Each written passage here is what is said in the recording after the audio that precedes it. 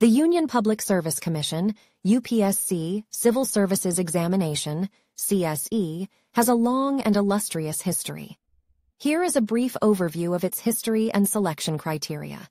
History of UPSC CSE. The first UPSC examination was held in 1922, which was known as the Indian Civil Service, ICS, examination.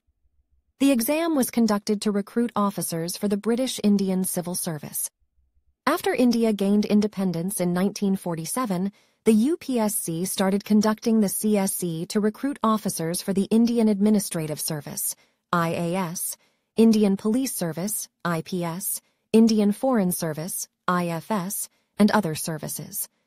Over the years, the UPSC CSE has undergone several changes in terms of exam pattern, syllabus, and selection criteria. Selection criteria for UPSC CSE. Eligibility. Candidates must be Indian citizens, have a bachelor's degree from a recognized university, and be between 21 and 32 years of age.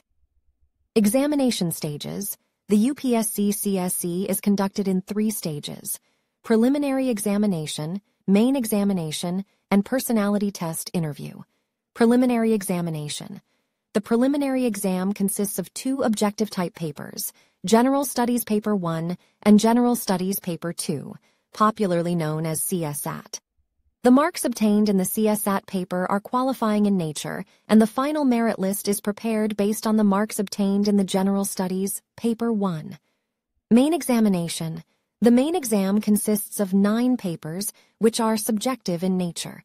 The papers include Essay, General Studies 1, 2, 3, and IV, Optional Subject Paper 1 and 2 language papers. One is English, and the other is an Indian language of the candidate's choice. Personality test interview. Candidates who qualify the main examination are called for a personality test, which is conducted by a board appointed by the UPSC. The test is meant to evaluate the candidate's personality, communication skills, and knowledge of current affairs. Conclusion. The UPSC CSE is a highly competitive examination that selects candidates for various civil services and posts in the Indian government. The selection criteria are rigorous and require candidates to be well-versed in current affairs, have excellent writing and communication skills, and possess a good understanding of the syllabus.